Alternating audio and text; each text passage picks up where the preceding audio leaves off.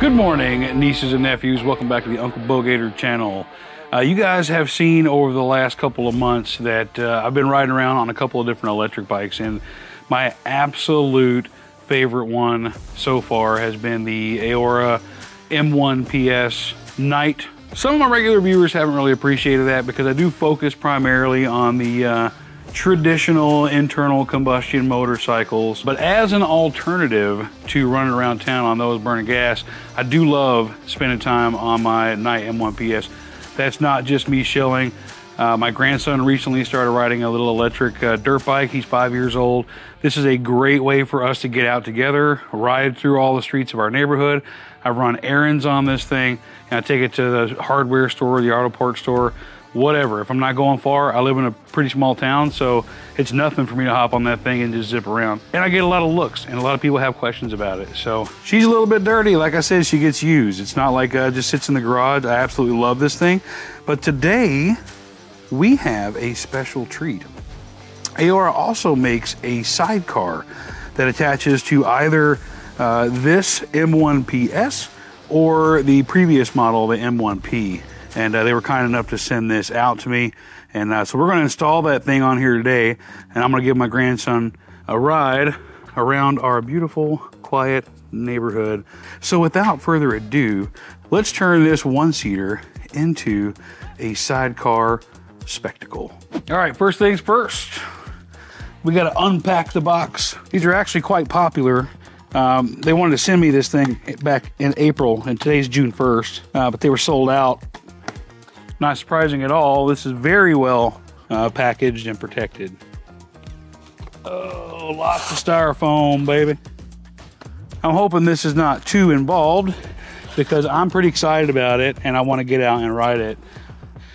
I don't know how it's going to handle. I know you can't lean on these like you can when they're two-wheel. Looks like a little, looks like a little jelly bean in there. All right, I want to cut this cellophane wrap off without damaging anything that's inside. Here's to hoping. I definitely don't want to scratch the paint on it. All right, looks like some tools, some more parts. Another tool, the back, the windshield, your suspension. Well, I can't wait to find the instructions because I don't think I would know what to do with that. Here's the wheel. Again, it's a pretty high quality motorcycle tire. I dig that. All right, there is an instructional video from Eahora that I will link down in the description. I did briefly watch that before coming out on today's adventure, so I might have to reference that a few times as we put this together, but I won't record referencing it. Just know that it's there, and it's going to be down in the description below. All right, I do know that this first piece here, I know this is going to mount on here, right? Or maybe it's, yeah, like that, because your suspension is going to go here in this little bracket. So let's work on getting that piece on first. All right, so what we're doing here, this is kind of a triangle shape, so we want to make sure that that's on there like this, right? We're going to put this guy, just going to put a couple of bolts and nuts in. You want to make sure this thing is up all the way forward as far as it'll go towards the curve. That way there's room to put this bracket on in the back here. Otherwise you're not going to have space for it to line up with the holes properly. All right, not the easiest to get to, but not impossible. All right, we got the mounting bracket on. The instructional video will tell you to put this sidecar onto the Night M1PS first. However, I'm going to put the side wheel on first, and the reason is I want something on this side to support it while I'm putting it on there so it doesn't pull on the motorcycle, you know what I mean? So you've got the big side that goes here onto this axle. The axle is greased, so be careful with that. We'll tighten that down here in just a minute. And then we'll stick this guy down here this way, put the nut on the end, and then we'll tighten these guys up. Perfect. Perfect, perfect, perfect. So far I've done everything with the tools provided. This is a 17 millimeter, I believe. Yep. If you have your own tools, by all means use those. But so far, so good with these guys. All right, this lug wrench, a little tight going in there. but it's in. Heck yeah, baby. All right, that's tightened. We'll take these lug nuts off, pop the wheel on. It doesn't have the correct tire pressure, so before we ride, I'm gonna make sure the tire pressure is correct on all 3 of the wheels. All right, put those guys on. And the lug nuts. Screw those down. We'll tighten them all up. And then we'll be ready to put the sidecar onto the Knight M1PS. Okay, now adding the wheel on to the sidecar first does a couple of things. The positive is that it gives me something to balance the car on while I put this connector through. But the negative side is that it's going to make it more difficult to put on the fender. But I think I'd rather do it this way than the other way. So with that said,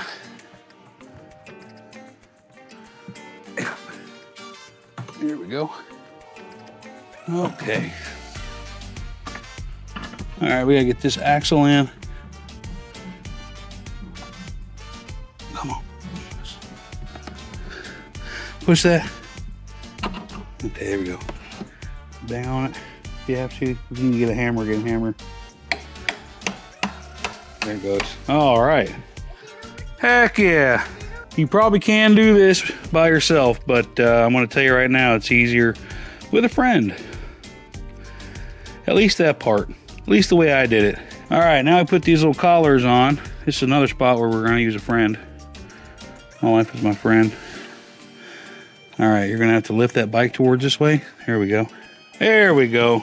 Hey, where there's a will, there's a way, fam. So now once these are on, it's fully supported. And this is where the axle covers go. There is a smaller one and a larger one, so be mindful of that when you put those on. There we go. All right, here's what I was talking about. By putting that wheel on first, it makes it a little bit more difficult to get the fender on. I'm gonna try to get a really good camera angle on this, but I don't know that I'll be able to. The way it works is you've got two bolts and 2 nuts. This is gonna go on this way, but they're gonna bolt down to those 2 holes right there. So we're gonna give her a shot, man, see what I can do. All right, I won't have multiple angles here on these. All right, so we found our first set of missing tools. So you are gonna need a 10mm for these little nuts, and you're gonna need a size 4 hex bit. All right, I think it was a mistake putting this wheel on first. Oh boy. All right, don't do what I did. We're gonna take this wheel back off. Actually, if you do this by yourself, I did use some help from my wife, but if you do it by yourself, it still might not be a bad idea to use the wheel to give yourself some leverage. Just don't torque the lug nuts all the way down like I did. That way you can take it on and off. And then you can use something up under here to kind of stack it up to put it back on. So give me 1 second, we're gonna get this wheel back off. I don't think you can see in here.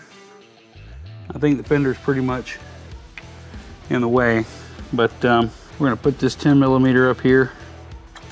If you've got a 4mm ratchet, like a ratcheting hex bit, that's probably the way to do it, but I don't have that. So put the windshield on, take the remainder of the plastic off, and we're gonna take this baby for a ride. All right, last step before we air it up, take it for a ride. We're gonna pull these little guys out. They come pre-installed.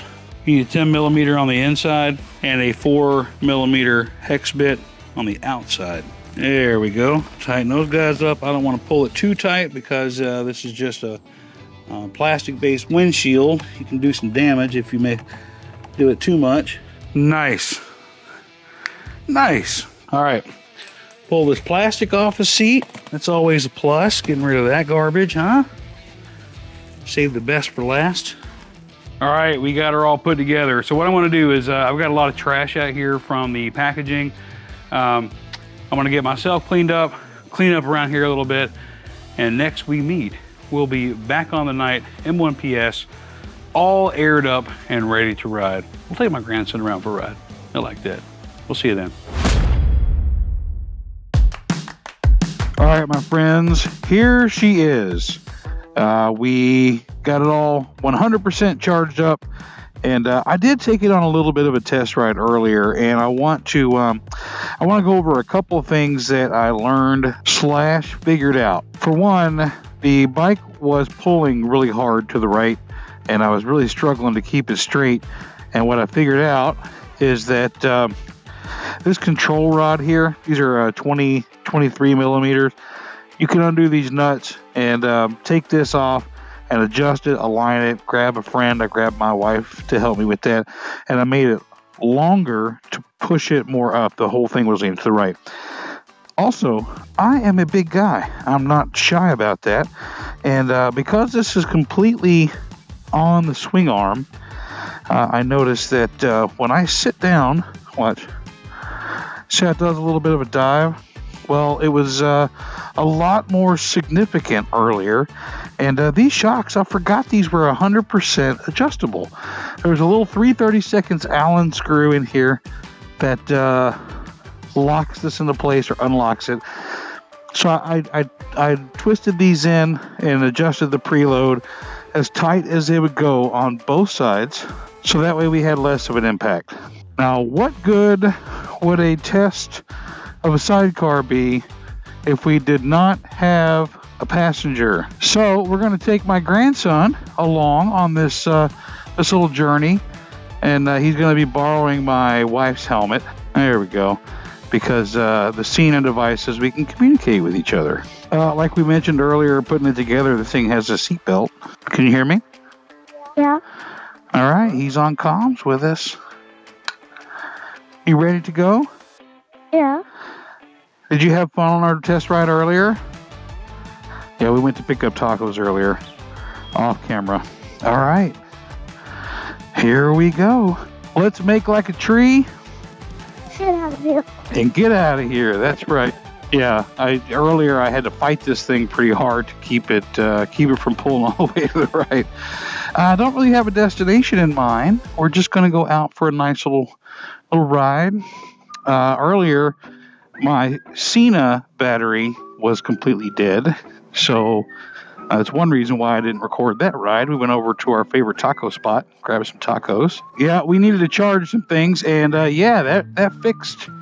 Tightening up that suspension seems to have fixed it, because now we're not bottoming it out, at least not yet. We're not hitting the ground this time, buddy. You like that? Yeah. Yeah. We've got some really pretty roads back here that I like going down on just about any of my motorcycles. What's your favorite part about riding in this thing? Taking a little ride. Taking a little ride? Yeah. Yeah, I like taking a little ride too. There is some power decrease with the added weight and friction. So you've got another tire that's grabbing the road that adds some friction, and you've got some more weight. Not just me, even though I'll slow it down plenty. But now we have a sidecar attached to this thing, and we have the weight of my grandson in here. So normally I would have been about 50 miles an hour through there, but on that hill. But she kind of topped out at about 39. And now we're on a little bit of a downhill, so we can get up into the mid 40s again. Yeah, like I mentioned earlier when I was putting this thing together, just before putting it together, this I do love this thing. I ride it, gosh, quite often. It was every day when he first got his little electric dirt bike. We were riding around the neighborhood every day. Now we do that sometimes, but it's just been a great little bike, man. Now with the sidecar, we can maybe take him to some places, maybe downtown. Do you like feeling the wind? Yeah. Yeah, I like feeling the wind too. That's one of the best parts about riding a motorcycle. Yeah. Woo! Bottomed out that time, didn't we? That was a bump, though. Can't help it. Does that hurt you when it does that? No. Okay. I think it's cute for what? It's just scary for me. It's scary for you? Yeah. Yeah, it would be scary for me too. Yeah, Glenwood is it's part of old DeLand, and it still has the quaint charm to it. Just like a lot of small towns in America, we're getting our fair share of big developments, housing developments being built. Yep, just cruising along, 42 miles an hour. Speed limit through here is 40 anyway. One of the reasons I opted to come back here on these roads instead of some of the bigger highways in town is because the speed limits are 40 miles an hour back here. So while there's a lot of speeding that happens back here, it's not as bad as if I was on Highway 17 or Highway 15A, which is the two little highways that go through our town. All right, we're almost back to the house. I'm going to get up there and I'm just going to enjoy the rest of the ride from here on out. Can't share with you everything, you know what I mean? So, yeah, we're just going to have a good time. We'll see you down the road.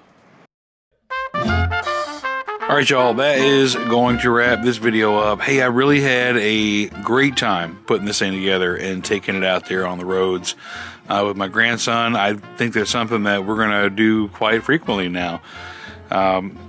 You know, if I don't want the sidecar on, I think it's just as simple as removing that little connecting rod and the little, you know, pin that goes through the bottom there on the swing arm. So not too much effort at all to get that off of there if I wanted to ride the two wheels again. But I don't really see ever having the need.